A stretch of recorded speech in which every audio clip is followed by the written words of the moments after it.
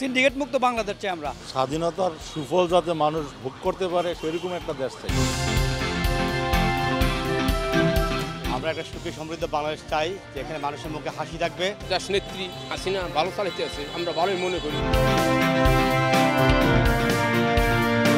গরিব দুঃখী মানুষ যেন এই সহজে বিচারের আওতায় আসতে পারে, বিচারটা সুনিশ্চিত হয়, যেটার মধ্য দিয়ে একটা সুন্দর বাংলাদেশের স্বপ্ন আমরা দেখব।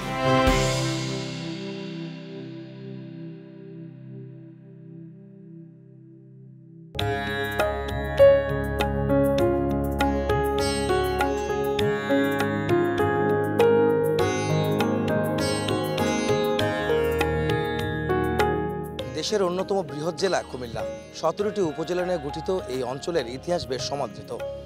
এখানকার অবকাঠামোগত উন্নয়ন হলেও বেশ কিছু চাহিদা রয়েছে এই অঞ্চলের মানুষের। তাদের সেই চাহিদা এবং দেশভাবনা নিয়ে কথা বলবো তাদের সঙ্গে। কেমন দেশ চান কুমিল্লাবাসী?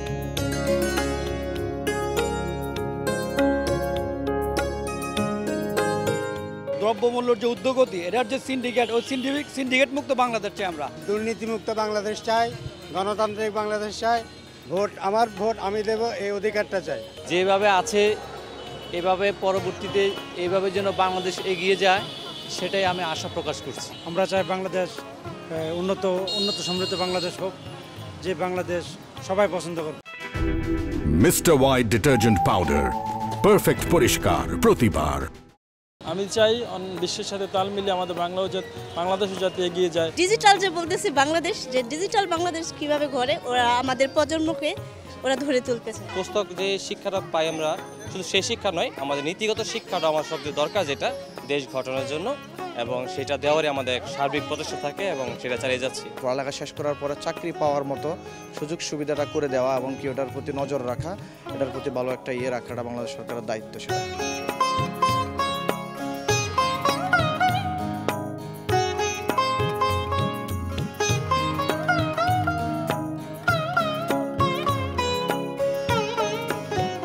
বহু ধরনের প্রাথমিক শিক্ষা, ইংরেজি মাধ্যম, বাংলা মাধ্যম, কিন্ডারগার্টেন মাধ্যম, এগুলো আছে।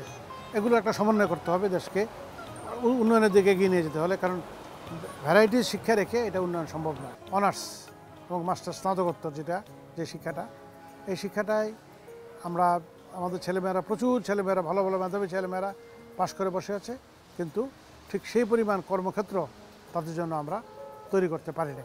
এখন রাষ্ট্রের উচিত হবে কর্মক্ষেত্রের দিকে নজর দিয়ে শিক্ষা ব্যবস্থার দিকে আবার ফিরে তাকানো, সুদূর প্রসারী দৃষ্টিভঙ্গি নিয়ে আমাদের আগাতে হবে, যাতে আমরা আগামী দিনের বাংলাদেশকে আমরা একটি সুন্দর বাংলাদেশ হিসেবে দেখতে পাই এবং স্মার্ট বাংলাদেশ হিসেবে আমরা দেখতে পাই।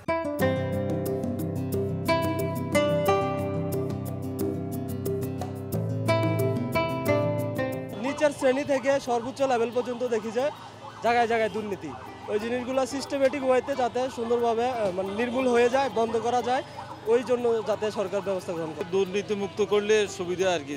দ্রব্যমূল্যের উদ্যোগতি মানুষ একটু কষ্ট পাইতেছে, এখন যদি এগুলো সরকার দৃষ্টি দেয়। আমি বাংলাদেশ দুর্নীতি মুক্ত এবং যাতে সাধারণ জনগণ যে কোনো দ্রব্যমূল্য কিনতে গেলে তাদের সাধ্যের ভিতরে পায়, ওই রকম বাংলাদেশ হইলে জনগণ স্বাভাবিকভাবে চলতে পারবে। সব কিছু এখন অনলাইন ভিত্তিক আছে, কিন্তু তারপরেও আমাদের কিন্তু অনেক ভোগান্তি পোহাতে হয়।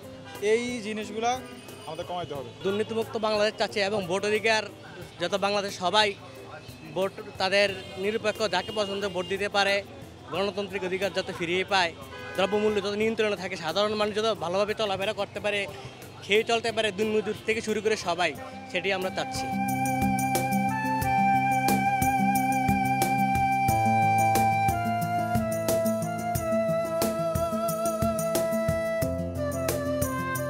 আমি সেই বিচার ব্যবস্থার স্বপ্ন দেখি, যেই বিচার ব্যবস্থাটা বিচার প্রার্থী মানুষ ঘরে বসে সে তার ন্যায় বিচারটা প্রাপ্তি নিশ্চিত হবে।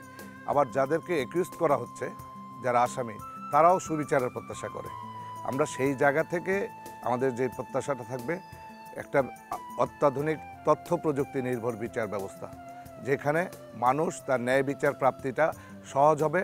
সেই জায়গা থেকে, সেই বাস্তবতা থেকে আমরা যখন একটি ভালো বিচার ব্যবস্থা পাবো, তখন এই দেশে অপরাধ প্রবণতা কমে আসবে, এই দেশে সহিংসতা কমে আসবে। মানুষের স্বাভাবিক যে বেঁচে থাকার আনন্দ, একটা জীবনযাপন যে একটা আনন্দের সাথে বেঁচে থাকা, সেই আনন্দের সাথে বেঁচে থাকাটা নিশ্চিত হবে, এটা স্বপ্ন দেখি।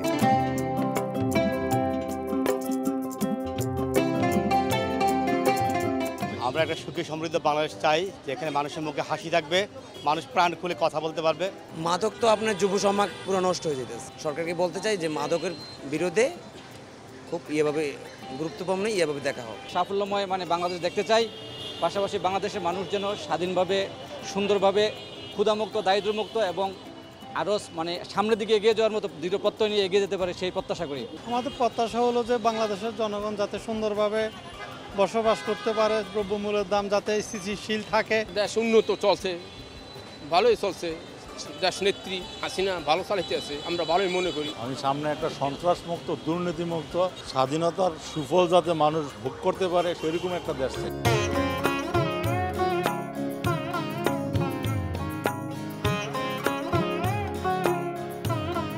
আমি আসলে একটা মেধাবীদের বাংলাদেশ দেখতে চাই, যে বাংলাদেশে জনপ্রতিনিধিরা হবেন মেধাবী, সচেতন, অসাম্প্রদায়িক চেতনার অধিকারী, মানুষের প্রতি তাদের শ্রদ্ধা থাকবে, দেশের মানুষের কল্যাণে তারা নিবেদিত থাকবেন, তাদের দেশপ্রেম থাকবে প্রশ্নাতীত।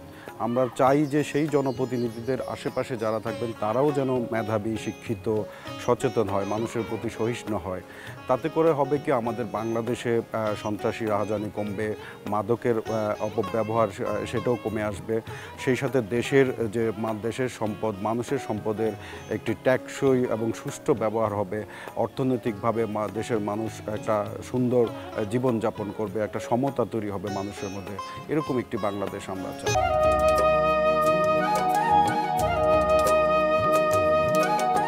শিক্ষা চর্চার অন্যতম কেন্দ্রবিন্দু ছিল এই কুমিল্লা জেলা, আর এখানকার শিক্ষা চর্চার হারও নেহাত কম নয় অন্য জেলার তুলনায়। তবে এখানকার মানুষের বিস্তর অভিযোগ রয়েছে শিক্ষার মান নিয়ে। তারা বলছেন শুধু পাঠ্যপুস্তকের শিক্ষায় শিক্ষিত না হয়ে প্রতিটি মানুষ গড়ে উঠুক সমাজ গড়ার কারিগর হিসেবে।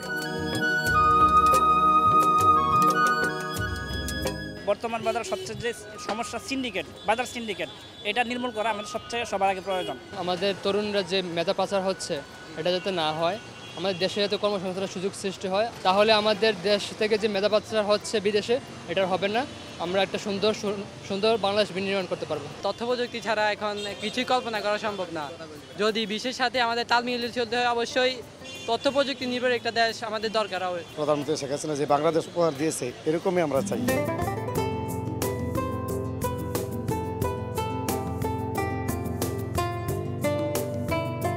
আমি এমন একটি সুন্দর বাংলাদেশ চাই, যে বাংলাদেশে রাজনীতির হানাহানি থাকবে না, সন্ত্রাসী থাকবে না, দেশকে ভালোবেসে দুর্নীতি থেকে মুক্ত হয়ে যার যার প্রতিষ্ঠান, যার যার কর্মস্থল যদি সঠিকভাবে পরিচালনা করে, তাহলে স্বচ্ছতা আসবে, স্বচ্ছতা ফিরিয়ে আসবে, দুর্নীতি থেকে আমাদের দেশটা বেঁচে যাবে এবং আরও অনেক উন্নয়নের মুখ আমরা দেখব। সরকার একটা পদক্ষেপ গ্রহণ করুক, যে পদক্ষেপের মাধ্যমে দুর্নীতিবাজ, যারা সমাজনীতিকে বিশ্বাস করে না, যারা সামাজিকভাবে হানাহানি সৃষ্টি করে নিজের স্থায়িত্বটাকে এখানে ক্ষমতাকে টিকিয়ে রাখতে চায়, তাদেরকে যদি চিহ্নিত করে আইনের আওতায় যদি না আনা যায়, আমাদের দেশ এগোবে না, যতই কথা বলি। এবং আগামী নির্বাচন সুশাসনের একটা নির্বাচন হোক, সুষ্ঠু নির্বাচন হোক, যিনিই আসবেন তিনি সুশাসনের জন্য তার প্রতিশ্রুতি থাকবে এবং ব্যবসায়ীদের সমাজের কাছে, 16 কোটি মানুষের কাছে তার প্রতিশ্রুতি থাকবে, এই দেশে অন্যায় করতে দেওয়া হবে না।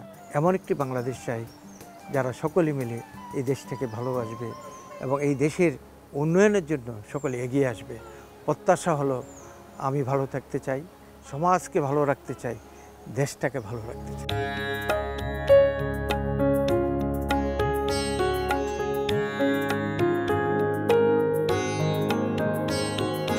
আমরা যে স্মার্ট বাংলাদেশের প্রত্যাশায় আছি, সেখানে কিন্তু 4টি মূল স্তম্ভ আছে।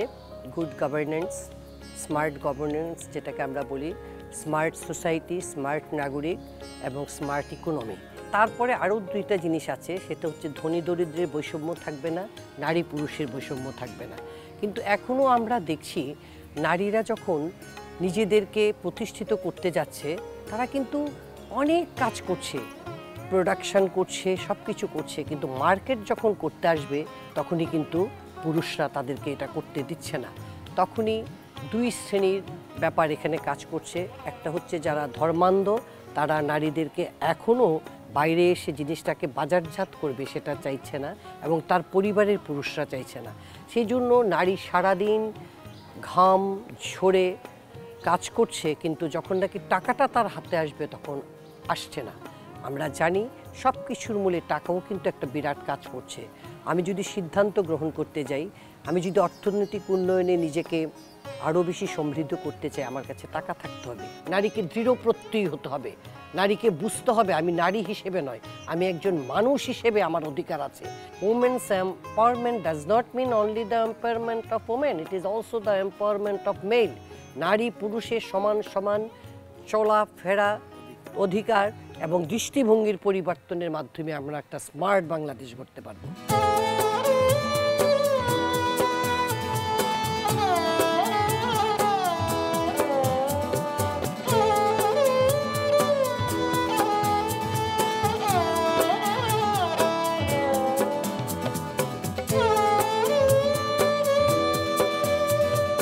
পর্যটক আসা যাওয়ার একটু সুন্দরভাবে ব্যবস্থা করে দিতে পারেন, আমাদের গভর্নমেন্টের কাছে এটাই একটা আকুল আবেদন। বাইরের রাষ্ট্র থেকে যারা ঘুরতে আসতে পারে আমাদেরকে মানে দেখতে পারে, বা আমাদের প্রকৃত যে সৌন্দর্য আরও সুন্দর করতে পারে, প্রধানমন্ত্রীর কাছে আমাদের একটাই অনুরোধ।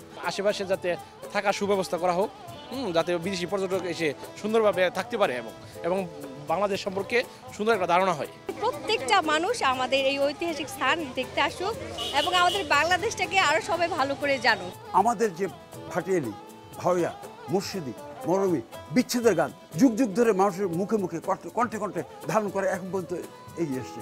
ফলে আমাদের এই জীবন্ত একটা সংস্কৃতির অংশ আমরা, কিন্তু আমাদের একই সঙ্গে এটাও স্বীকার করতে হবে এখন নিরবিচ্ছিন্ন বা নির্জলা সংস্কৃতি বলে পৃথিবীর কোনো জিনিস এখন নাই।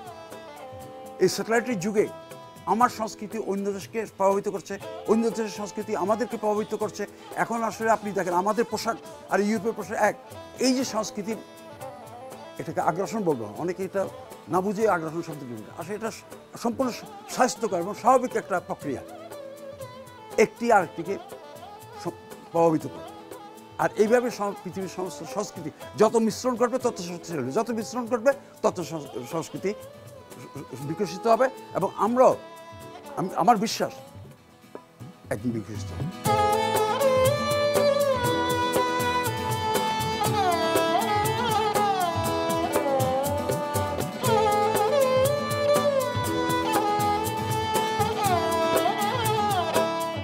আমি চাই এখানে পর্যটকদের জন্য একটি নির্মল নিরাপদ পর্যটন সাইট, যেখানে পর্যটকরা এসে নিরাপদে আসবে এবং নিরাপদে একটা সাইট যতক্ষণ মন চায় ঘুরে দেখবে, তারপরে ওনাদের ইচ্ছা পূরণ হলেও ওনাদের চোখের চাহিদা এবং মনের চাহিদা যখন পূর্ণ হবে তখন ওনারা আমার এই সাইট থেকে বিদায় নিয়ে, দিন শেষে বিদায় নিয়ে তার গন্তব্যে চলে যাবে। এই ধরনের নিরাপদ আমি সেটা সড়ক পথেও চাই এবং আমাদের পর্যটন সাইটেও চাই।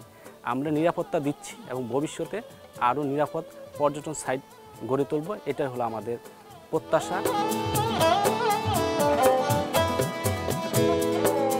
সপ্তম শতকের দিকে এই বৌদ্ধ বিহারটি স্থাপিত হলেও ১৩০০ বছর পরও আজও কুমিল্লা জেলাকে পরিচিত করেছে সারা বাংলাদেশের কাছে একটি ঐতিহাসিক স্থাপনা হিসেবে।